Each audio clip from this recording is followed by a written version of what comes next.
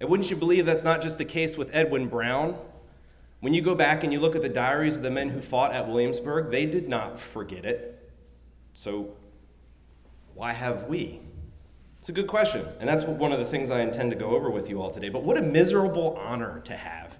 An awful accolade. A forgotten battle. It's almost like, so all you guys who fought that day, you're not nearly as cool as Chancellorsville. But why? I mean, why have we forgotten about Williamsburg? Think about it. I mean, when you think about Williamsburg, what is the first thing that comes to mind? Rockefeller. I forgot this is an academic room.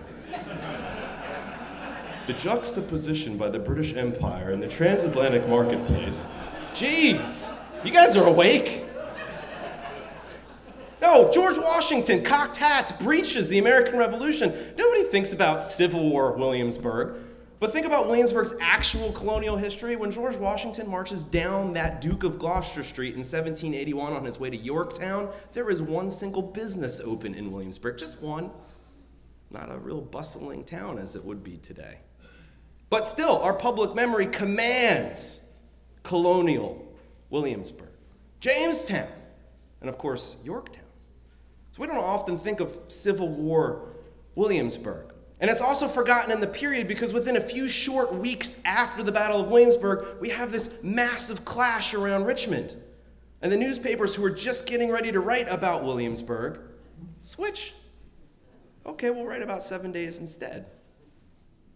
The failures of scholarship over the last 150 years. It's only within the last few years that we've gotten decent books about the Battle of Williamsburg, the importance of the Peninsula Campaign.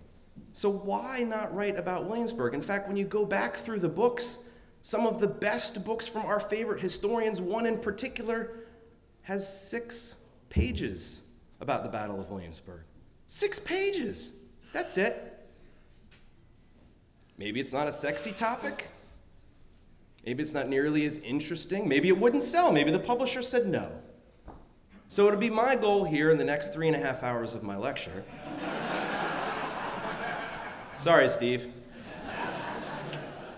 To make you realize that Civil War Williamsburg is the historic triangle's most important period.